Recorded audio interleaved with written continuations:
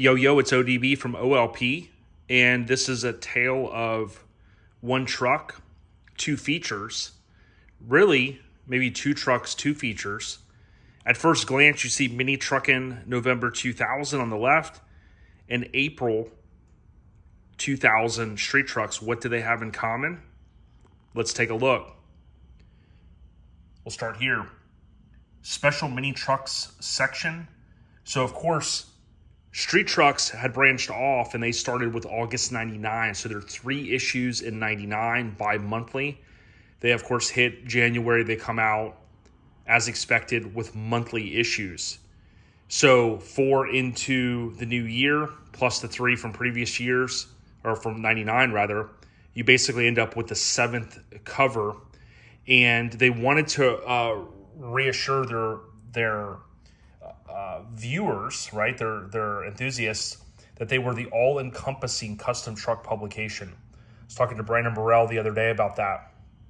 We both quoted that tagline there. And the special mini truck section ties into the truck you see right there. Look familiar?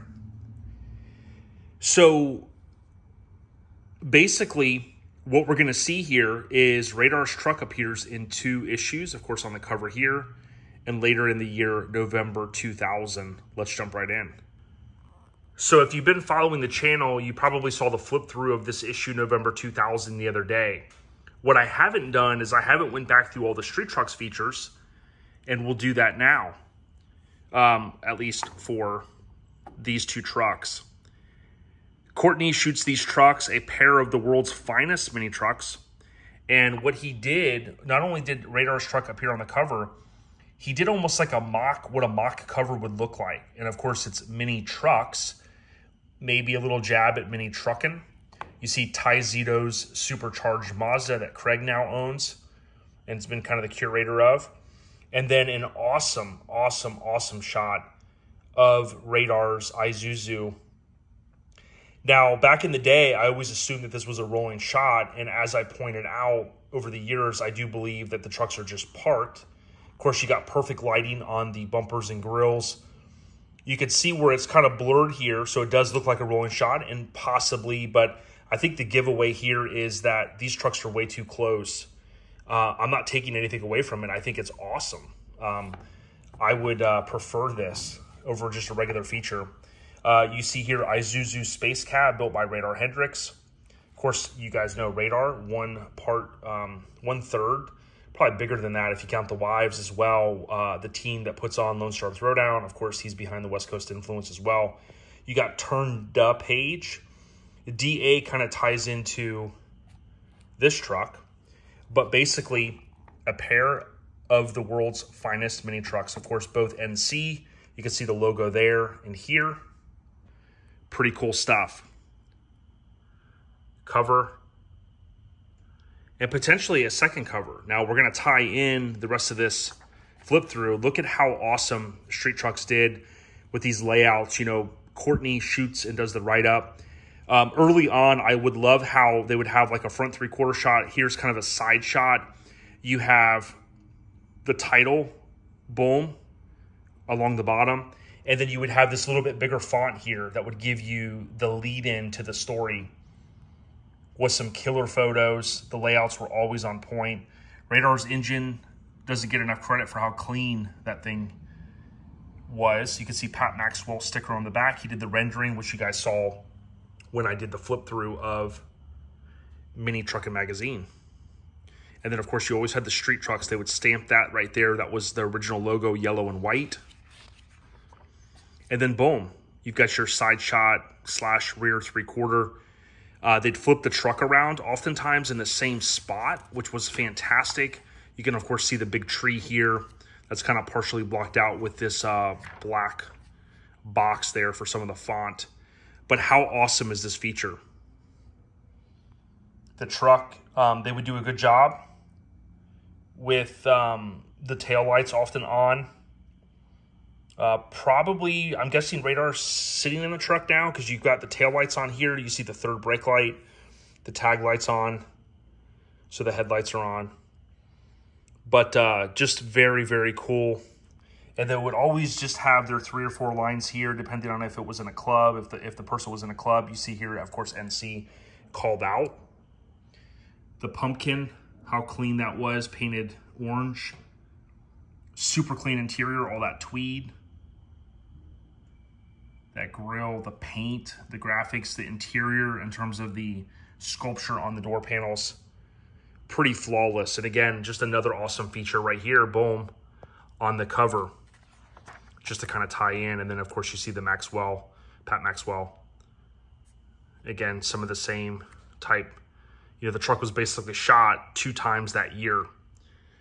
Now, there's another tie-in in this issue, and this is one of the most underrated features ever. A nighttime shoot long before guys are doing these type of things these days. Now, sure, I'm sure there were photographers that were doing it, but not truck features. This thing was freaking sick, shot at night, and you can just see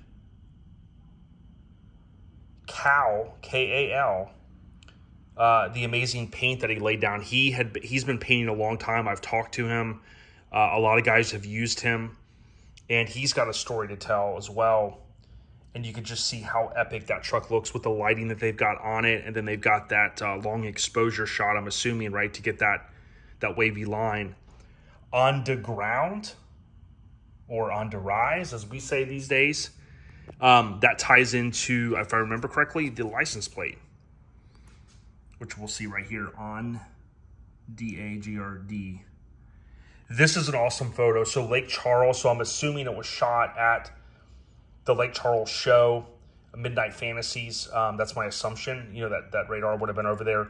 But even this photo, I mean, just right there in front of the Lake Charles Yacht Club, you've got the roped deals there.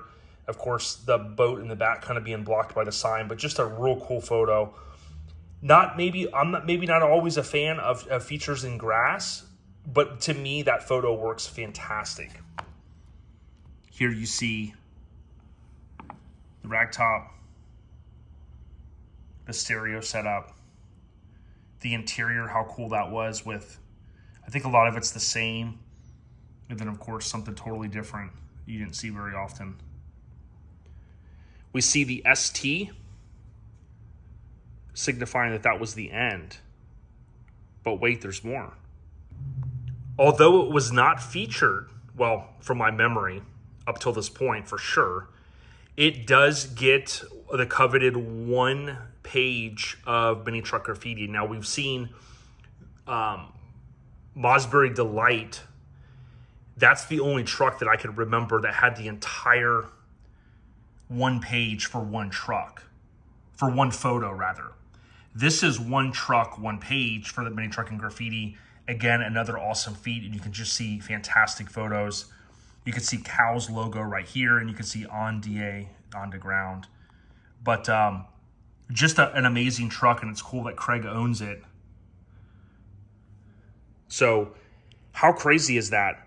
You basically end up with April 2000, Radar and Ty Zito, kind of on their own cover here, right? But I'm thankful that Lance and team over at Truckin Magazine still ran Radar's truck on the cover because it deserved it. And Street Trucks was new at the time. Of course, they wanted to kind of reinforce their dominance, which they did, I think, with the content that they put out.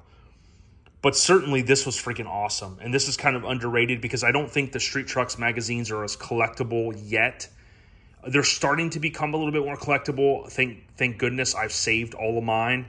And I had every issue except for May 2000. Luckily, one of the kinfolk up in Canada hooked it up. And I've shared some of that with you guys. But truly, truly an epic shoot. 2 trucks. 2 trucks, almost 2 covers, really. You know, if you think about Radars here on the cover, as we wind this down. Special mini trucks section. Shout out to all of the viewers out there. If you get an opportunity, subscribe, turn on the bell notification, or tap the bell. Leave a comment. Share it with the kinfolk. Share it with a couple people that say, hey, man, you know, these channels keeping mini trucking alive. Speaking of that, shout out to #Mini Movement.